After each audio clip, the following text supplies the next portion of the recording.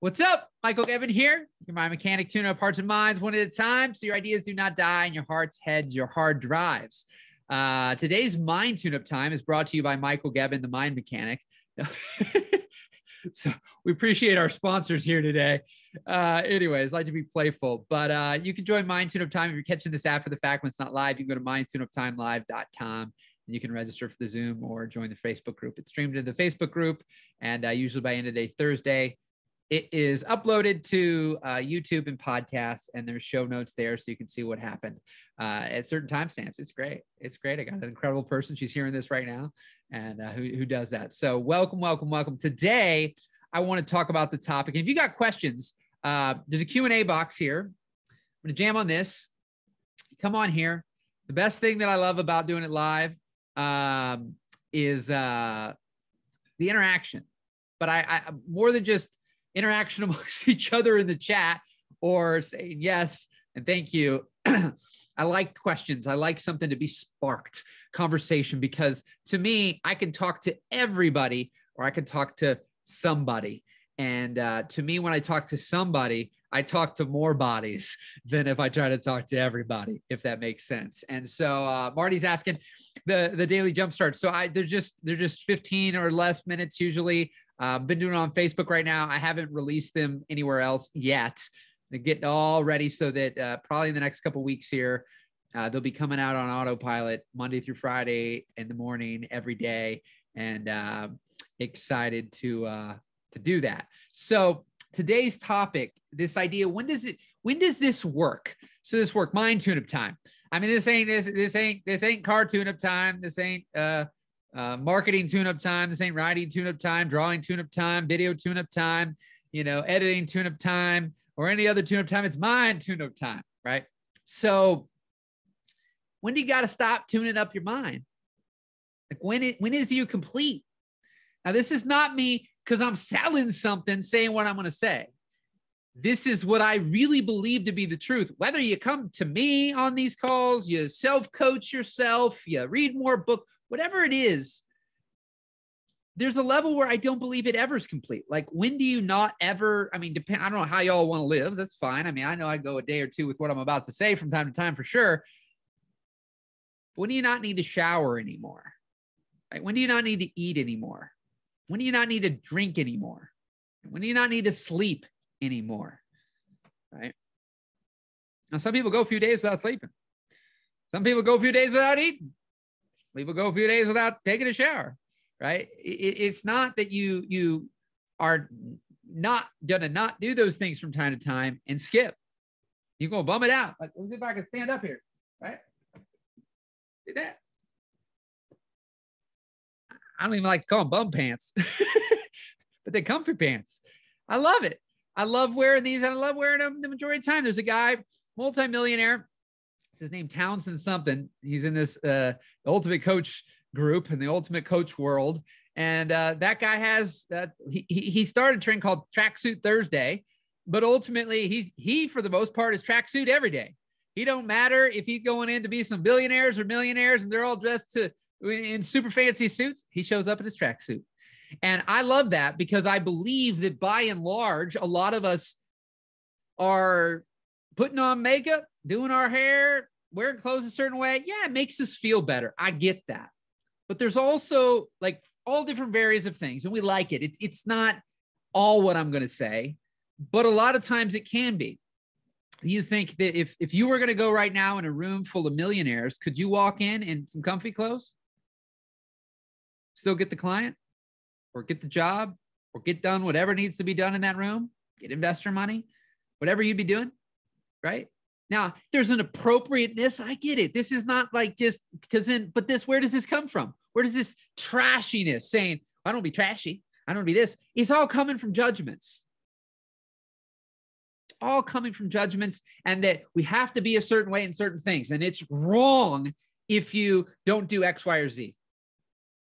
And so what I found is that particular person is like no different than a person buying a camera and thinking they'll get higher paying clients, right? Sometimes it happens, sometimes it doesn't, but it ain't the camera that's the reason why it does or doesn't. It's the person. So there are people who they are done up in every way, shape, and form, no matter who you are, to the top. And they still don't really feel confident. They still don't really believe in themselves. They still don't believe in what they have. So the person who you would look in a room and they're full of millionaires and they're all dressed in suits and there's a guy in a tracksuit and he's still able to convince these people of something or inspire these people to move or to action or to do something, it quite frankly didn't necessarily have anything to do with what that person was wearing.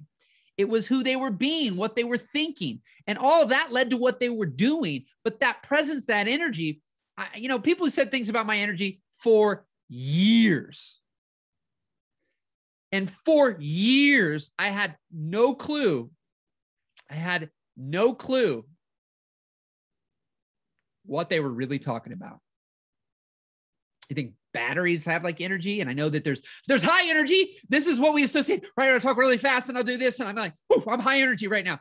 Oh man, I'm real low energy. Hey, everybody. I'm not feeling real good today. Kind of low energy. Hey, everybody. I'm really low energy today. And I'm really, really low energy, right? Like, it's a word that we give meaning to, no different than we have created situations, circumstances, things in our mind that say, if we go into this environment, I need to be like this. If I go into this environment, I need to be like this. What happens if who you were being didn't matter what environment you were in or who you were going to be with, but you were able to show up powerfully, right? And so this mind tune-up aspect, when does it end? When do we reach a level where we no longer have to do something? To me, it's a practice. The world is always changing. We are always changing. Like, there is a lot, like the one constant in this world is change. Even when you believe nothing's changing, everything is always changing. The cells in your body, as hair fall out of your head, it's always growing, right? Like, there's all these things that are always changing. And so there's that aspect where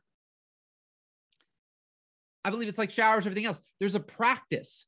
Now, there's things we don't embody yet because we haven't practiced it enough. But even once you start to not have it be an issue, it doesn't mean that you no longer continue to practice and continue to grow. So I think that Tony Robbins used to say, CANI, constant, never-ending change.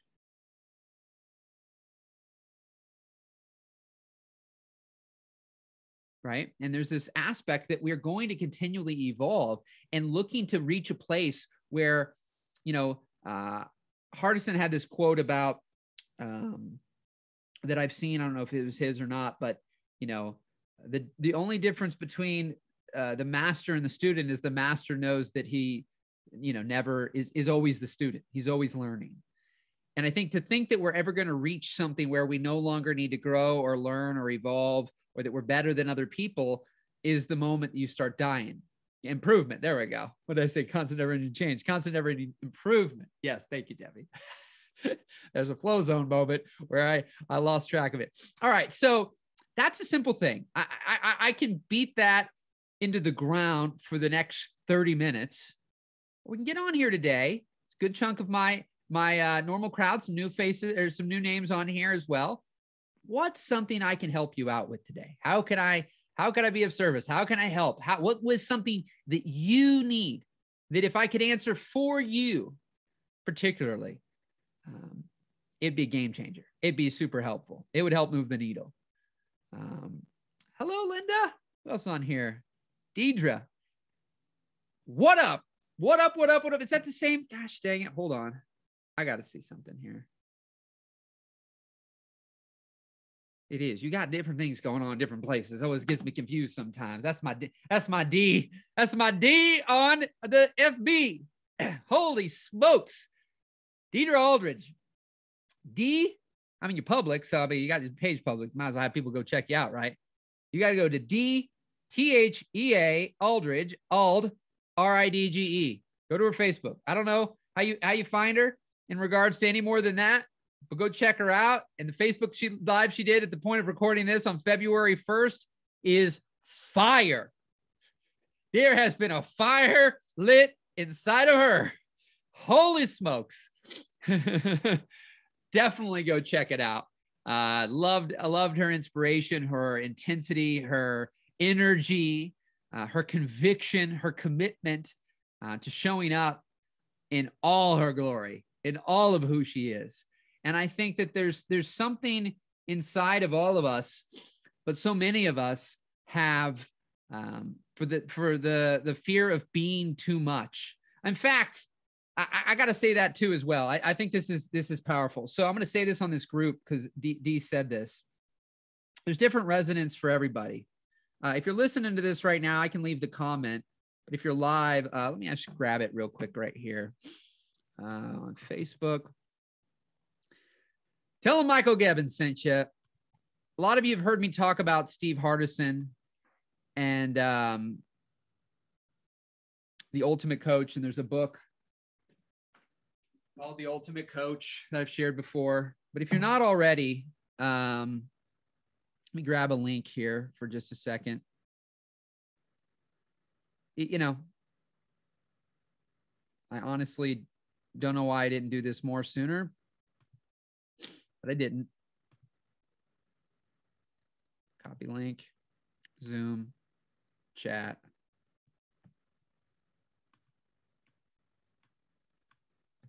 So if you're listening to recording somewhere, it's the Ultimate Coach Facebook group. The Ultimate Coach Facebook group. And basically 1 year period, not 1 year. At the point of recording this, it is created 8 weeks ago. So 2 months ago. And there have been 375 people added in just the last week, but 4,707 people in there in 2 months. 61 posts a day, 2,000 posts, basically 1937 in the last month. And it's been so inspiring. There's a man named Eric who's taken charge of being the main moderator, the main admin, and he's got other people helping him. But it's something that I've observed that being who I have been in the past with Facebook groups and things, and energetically just not wanting to spend the time or energy. Like I love auditory. So I love connecting with people where I can hear their voice rather than just see their words. But I've always wanted to create this safe space, but because I didn't want to do the work and then I wasn't enrolling people to help me do all this other stuff, you know, I've had little bits and pieces of things, but not to the degree that I've seen this, but stands for the same thing, which is a safe place to share.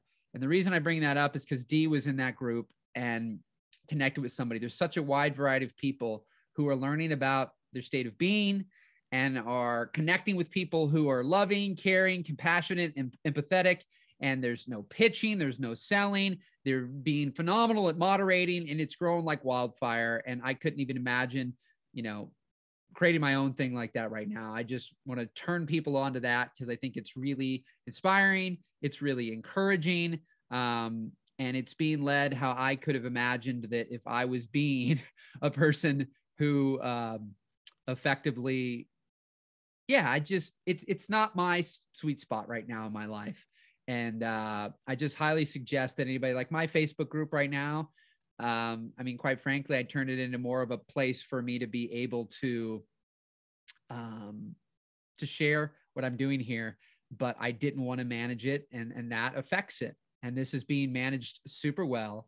It's growing like wildfire. People are sharing, being vulnerable, and expanding in powerful ways. So I am currently continuing to surround myself and get people. This is just transparency for all of you.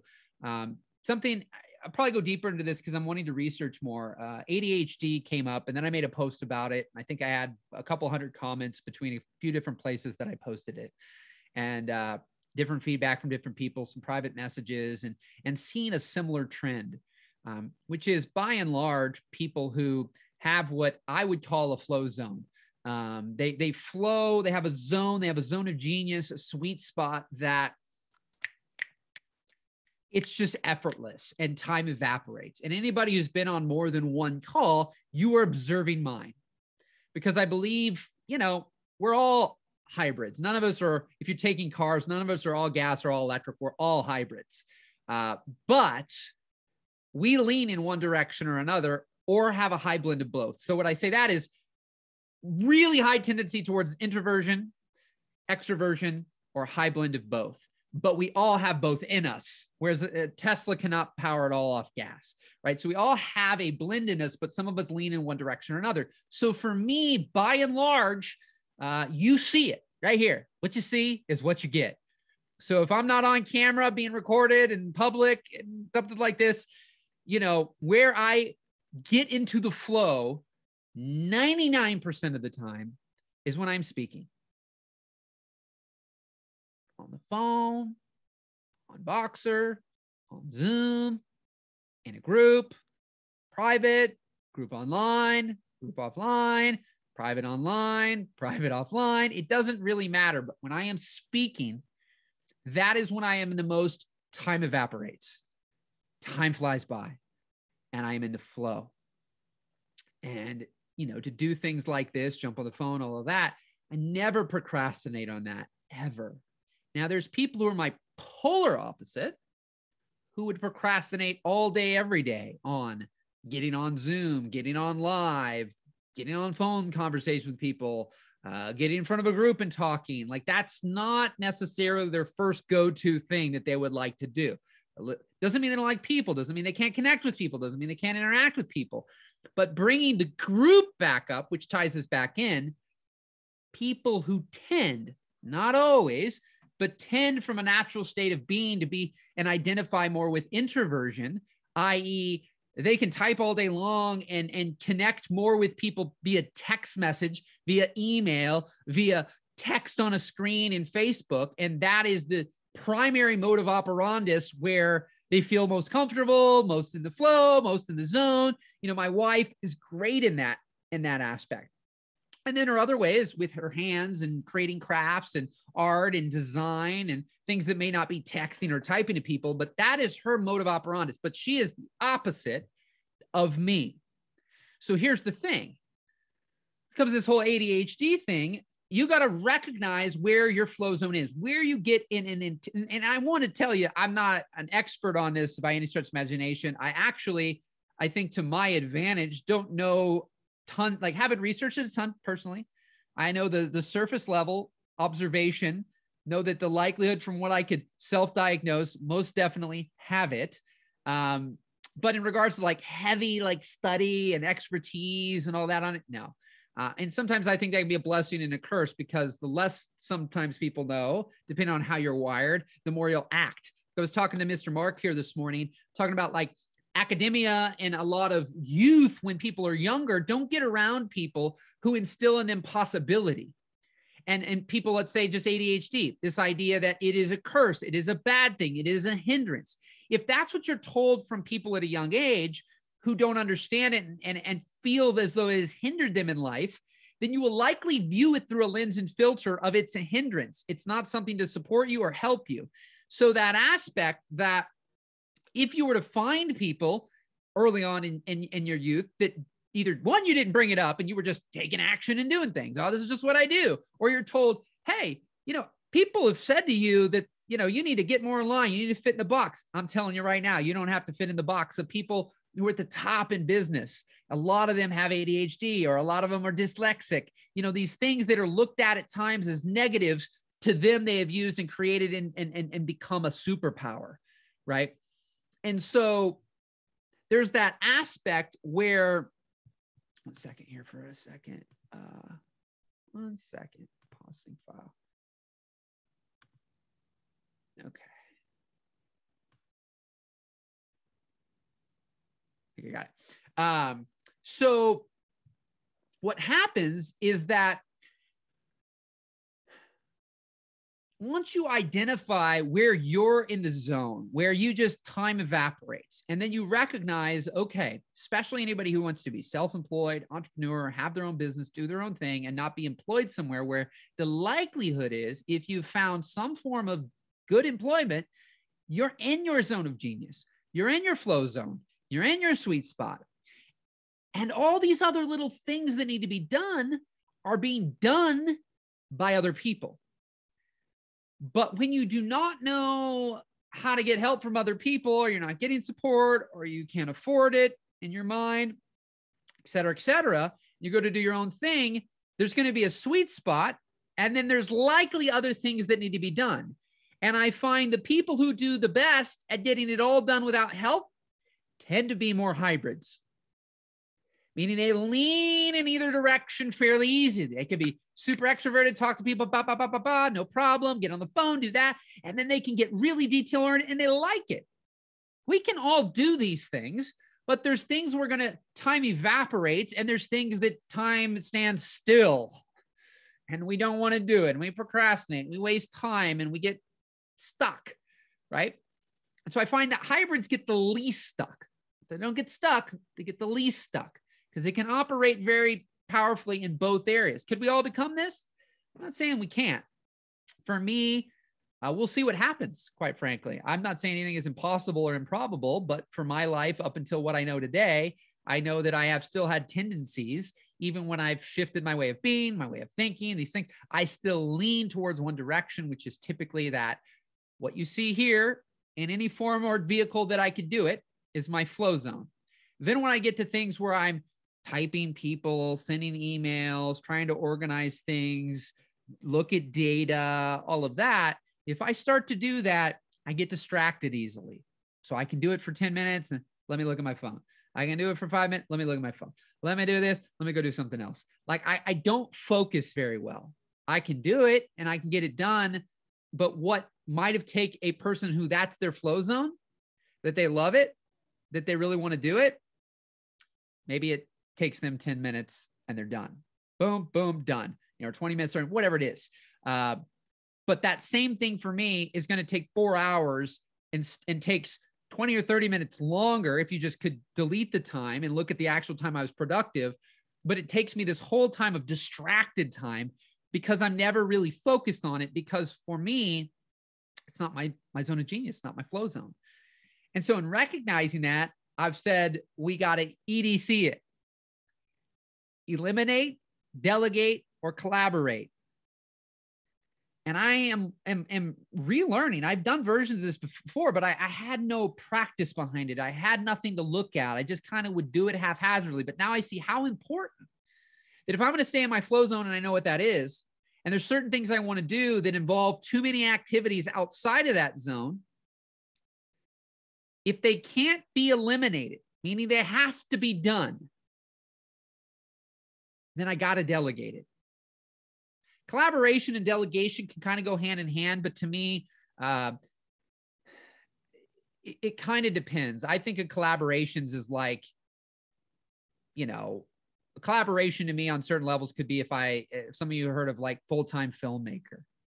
So they have a lot of technical training, not any really mindset training. So to me, if I want to offer that stuff, but that's not my zone of genius, then I can collaborate with them, and they have things that I don't have, and I have things that they don't have, and vice versa. And we both are successful in our own route, in our own ways, and we can collaborate together. Now it can be looked at as I'm delegating certain things to somebody else who already does it, but I look at delegation a lot more as I'm not working with somebody who's already really successful in business at something. I'm getting a specific thing done. Excuse me. By someone. Excuse me. So, right, if I don't know how to design, let's say thumbnails for YouTube videos. If I don't know how to design, don't want to design, whatever it is about not getting that. Holy cow, everybody. I got some in my throat. Excuse me. Maybe I am getting distracted. So, if I wouldn't look at it, again, it's kind of twofold, but I wouldn't look at that as I collaborate with somebody. I find a specific person who does that thing and get them to do that for me, right? And so it's a fine line there, but the truth of the matter is, like I said, that's how I kind of view that. So thanks, Norman's always telling me, I just haven't drank any water. No nasal stuff today. All right. God dang. So that's been really powerful for me because I've recognized, for example, if you take your daily jumpstart or you take these sessions, whoever in the moment is on these sessions. So whatever that is for you, if you're running your business right now and you find there's areas you're in the zone and there's areas that you can't ever seem to get in the zone and you procrastinate, if you can figure out how, is that really necessary to do? If it is a necessary component to success and there's not another way around it, not another way of something you can stay in the flow, my thing is, can we eliminate it? If we can't, can we delegate it? That way, the goal is no matter what, you stay in your zone the majority of the time. That's when we talk about energy, you're going to have the most energy because if you spend too much time out of that zone, it's when you're the least productive. You're probably the most frustrated, the most unfulfilled. Like there's so much negative typically associated with doing all the things outside of your zone of genius. When there's, an aspect or a concept that was talked about by a man, Dan Sullivan and Dean Jackson, called Who Not How. School taught everybody how to do things. And they really programmed and wired people's minds to believe that they have to learn how to do everything. If there's something that needs to be done, you want it done right, you do it yourself, or you learn how to do it. You need to know how to do it, right? But there's a concept now of who can do it. And when we start to look for who, sometimes we're the who. Other times there's somebody else. That's their zone. And in the world that we live in, with the amount of connection that we have to find people who are in their zone, not everybody knows what their zone is, but there are people who do. And when you can collaborate, delegate to people who are in their zone, it's so much more fun. It's so much more fulfilling. I've had such a wait. My next step, I've been doing these Your Daily Jumpstarts. My next step is ultimately when I get done recording, that folder's in Dropbox. Linda's on here today. Everything else that I've been messing with the people who I've been delegating to get things done, I won't even have to do that because I'll have one person who will then take care of the rest of that. That's going to allow me more time out of the day to be in my zone because I know that I haven't recorded certain content. I haven't done certain things because at times I'm like, truly, I go, what's the point? And I know that in my heart, tuning up hearts and minds, one at a time would be a lie with what I'm about to say. But I also recognize the dry rain, the two truths at one time. It doesn't make one less true than the other, which is if I do stuff on Facebook like this right now, it's being live streamed into a group and it's on here and there's 12 people. And I go, well, all that matters to me right now is the people on here. And quite frankly, with this, which is why I do live things, is that I'm satiated, I'm satisfied, I'm excited if nothing happens beyond this. But I know, and I've known this before, and now because I'm looking for it, I'm hearing more, and I'm finding, confirmation bias towards this, which is, but when I leave the Zoom, nobody else is going to, if it wasn't on live on Facebook and still lives there, as soon as this Zoom is over, not another soul directly from this content, as in being able to hear me and see me, would ever benefit from it again. The only people who benefit, and then the ripple of those people is the people who are on here. But I know the power of YouTube, but I know that there's steps and things for that power to be utilized. And those things are things I understand. I know I see the power in, but I know it's not my zone. And I know that I might get excited and I'll do it for a few weeks. Then I get bored with it because it's not really my zone.